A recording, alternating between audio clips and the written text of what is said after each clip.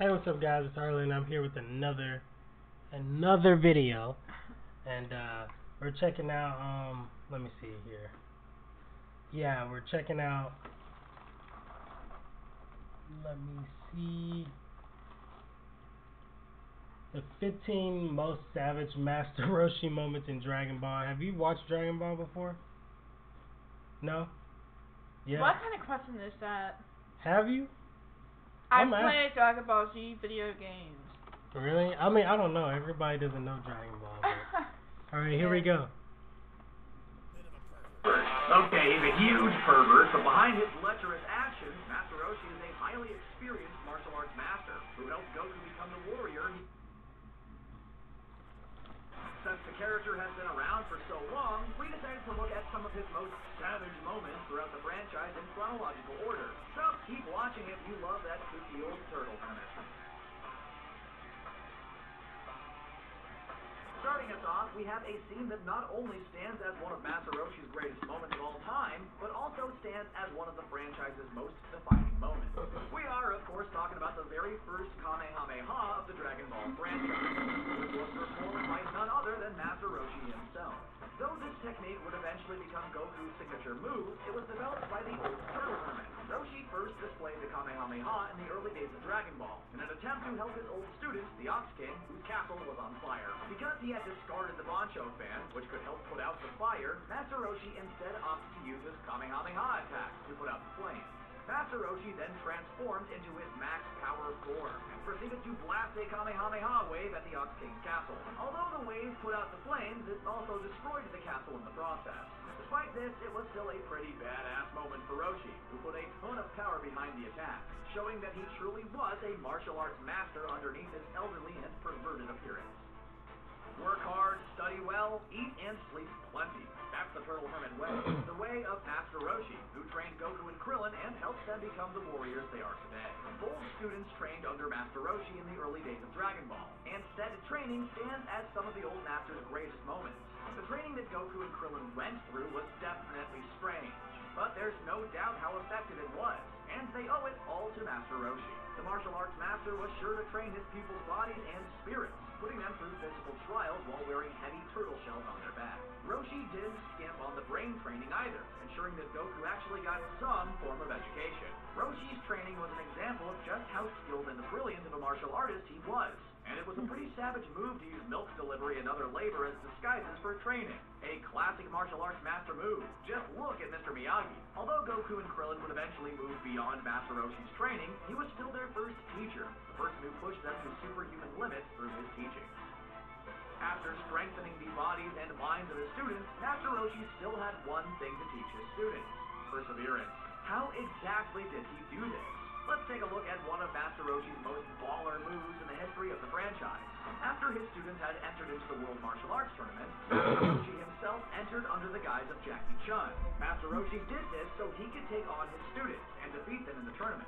Why exactly? Because the most important lesson of the Turtle School was that there will always be someone stronger than you, and that you must continue to get stronger and better. Thus, Master Roshi took on both of his students as Jackie Chun. Roshi believed that if his students won their first competition, they would be satisfied with their water sour? What?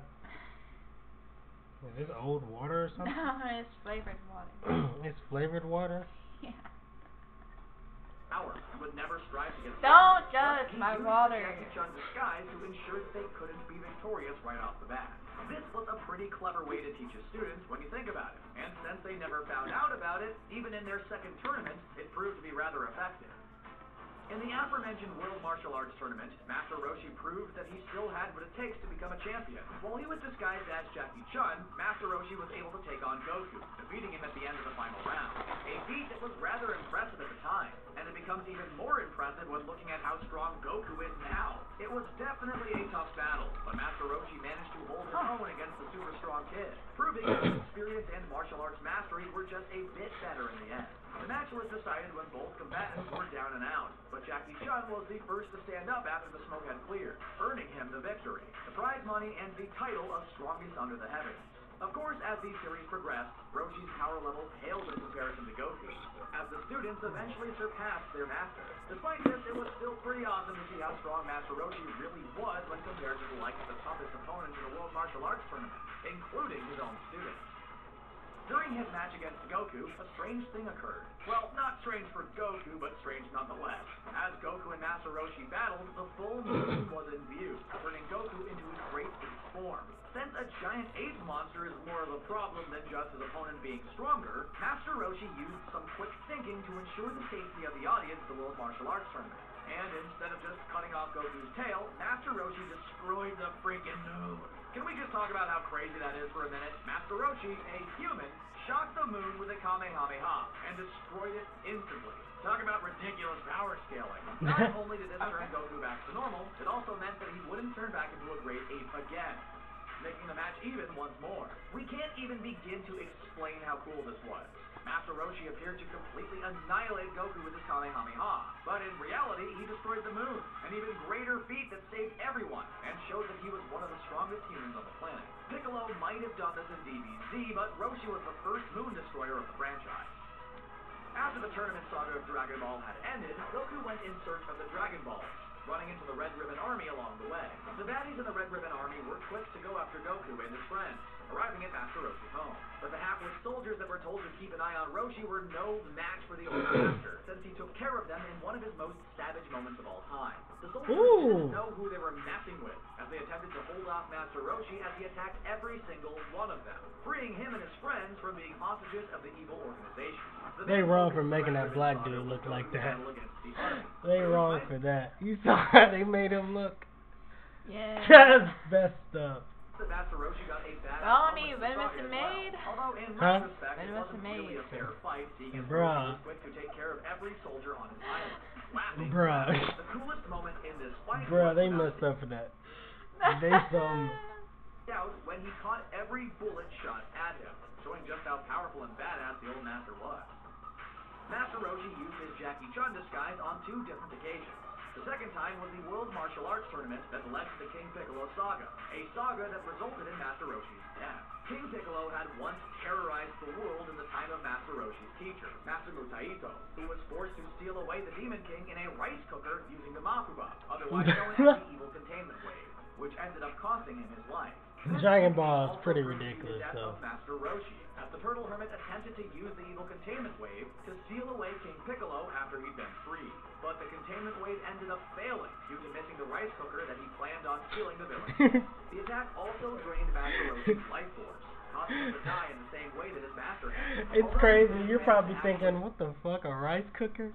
You gotta contain an evil monster in a rice cooker? I mean, some of the things it just makes you question why, but it's like they just you just gotta go. It's like they taking stereotypes and making fun of it. Actually, like they're just it's hilarious. After the entire franchise, and thus by extension, one of the most savage moments in all of Dragon Ball. After the King Piccolo saga of Dragon Ball, Master Roshi began to take something of a passive role in the franchise. But that all changed when Dragon Ball Z, Resurrection F, and the Dragon Ball Super saga that adapted its story came around. After sitting on the sidelines for so long, Master Roshi was back in action. But he, Gohan, and the other Dragon Ball heroes were only there to hold off Frieza and his army until Goku arrived. He still did an amazing job of fighting back, proving that he still had what it took to face evil villains and come out on top. Although Roshi didn't face Frieza himself, he did use his max power form to take care of a number of his weak underlings with a massive Kamehameha blast. Master Roshi's part in this fight was rather small in retrospect, but that doesn't mean it was any less savage. He took on a huge number of bad guys that gave even Gohan and Krillin trouble. Suffice it to say, Master Roshi hadn't lost a step in his old age, and by the time of Dragon Ball Super, it appeared as though he was still in fighting shape. We mentioned before that Master Roshi That's lit, ain't it? Pervert, and if he had even though he's an old man, he still got it. Just because Master Roshi's old don't mean he still don't got it, bro. Oh wow, here oh he wow, goes. you paused it right at the perfect time.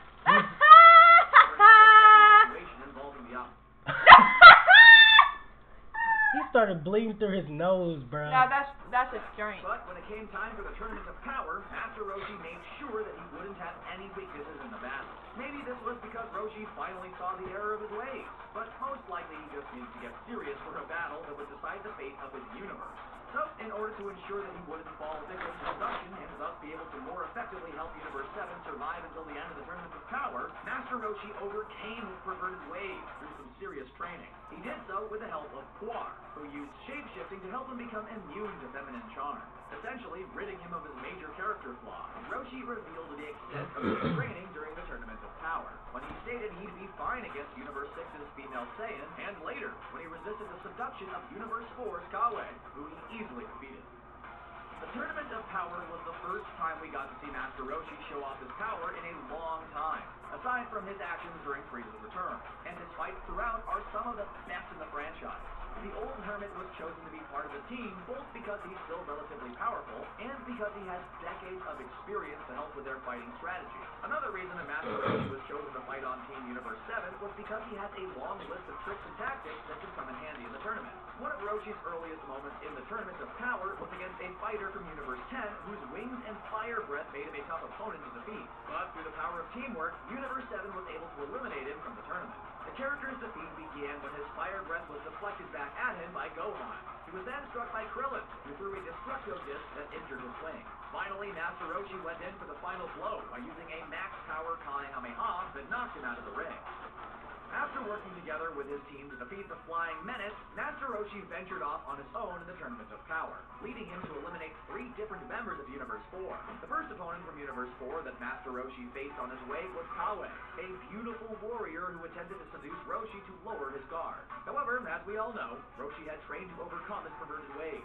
So, her attempts were unsuccessful, and he quickly chased her off the edge of the battlefield, eliminating her from the tournament. Next up, Master Roshi faced Derkori, who attempted to trap him in an illusion. Fortunately, Roshi was able to break the illusions and use the evil containment wave on Derkori, sealing her in a jar that he then tossed over the side of the arena. This almost got Roshi disqualified, but the two Zenos allowed the technique because they thought it was cool. Finally, Roshi faced off against Ganos, who proved to be a much tougher opponent after he transformed and increased his power. But Master Roshi came out on top in the end, eliminating 3 different this man like Shaggy. Now that's savage. Master Roshi's fight against Ganos almost You cost think him he's his not life, strong at all, in but taking care of the dang. Universe 4 warriors, the old master planned to go out with a He got some bang, good resulting fights. in a moment that we had to include separately as one of the character's most savage scenes. After Ganos transformed into his stronger and more imposing form, his power increased quite a bit. Master Roshi was able to hold off Ganos for a time, but once again, he increased his power. This drove Roshi to use a max power Kamehameha, and we do mean max power, since the old hermit planned to use all the energy left in his body to perform the attack. Knowing that the attack might kill him, Roshi gave one last goodbye to his students, reminding them of the Turtle's school motto before unleashing the attack. The Kamehameha ended up working, and Ganos was knocked out of the ring, but Roshi expended all of his power, leading him to collapse soon after. On the verge of death, Goku, who was devastated at the thought of losing his first teacher, saved Roshi by giving him some energy, but the Turtle Hermit still needed some time to recover before he could get back in action. After having some time to rest and recover from his max power Kamehameha, Master Roshi was back in the game, and his first opponent was none other than Frieza's Universe 6 counterpart, Frost. Frost snuck up on the old master as he was lamenting his old age, and how it took much longer to recover, leading to a brawl that showed how capable Roshi was in a fight. Even if Frost wasn't nearly as strong as Frieza, it was still incredibly impressive that Master Roshi was able to hold off the villain as long as he did. At first, Frost overpowered Master Roshi, stepping on him to assert his power and dominance. I did not like but Roshi was able to break free and power up to his max power form once more. In this form, Master Roshi was able to get a few hits in on Frost, who was surprised at his power. But Roshi didn't do enough damage, and after taking a few punches, Frost began to dodge all of Roshi's attacks, eventually slamming him across the arena with a mighty tail attack. All hope was not lost, though, as Master Roshi still had one technique he could still use. In order to eliminate an opponent as powerful as Frost from the Tournament of Power, Master Roshi had to once again rely on his tricks rather than his power, since he was clearly outmatched in the category. So, Master Roshi decided to once again break out the Makuba. After getting knocked around by Frost, Master Roshi used the chaos to set up a trap for his opponent. placing up a jar in front of it. When the dust settled, Master Roshi, with a determined and badass expression on his face, executed the Makuba, sucking the unsuspecting frost into the jar in one of the character's most baller moves. Unfortunately, as cool as this trap was, and as awesome as Master Roshi was in executing it, the evil containment wave ended up failing.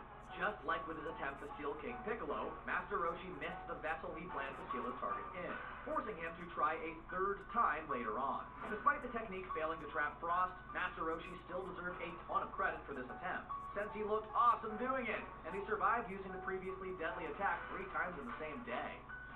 The final awesome Master Roshi moment on our list is perhaps the most subtle, but it's savage all the same.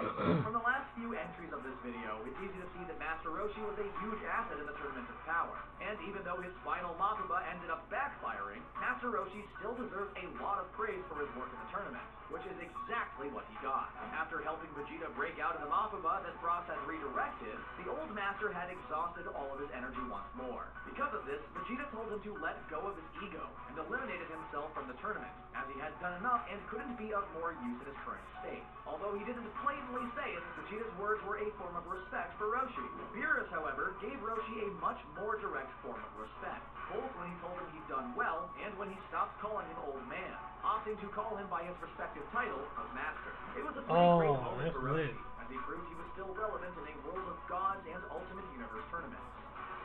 So, why wouldn't they not give him respect anyways? Because, like, he has trained them.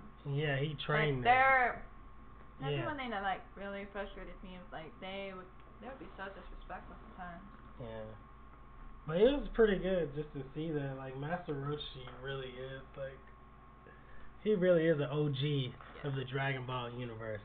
But anyways, I hope you guys enjoyed that video. It was dope. Tell me down below, what are your favorite Master Roshi moments? And peace.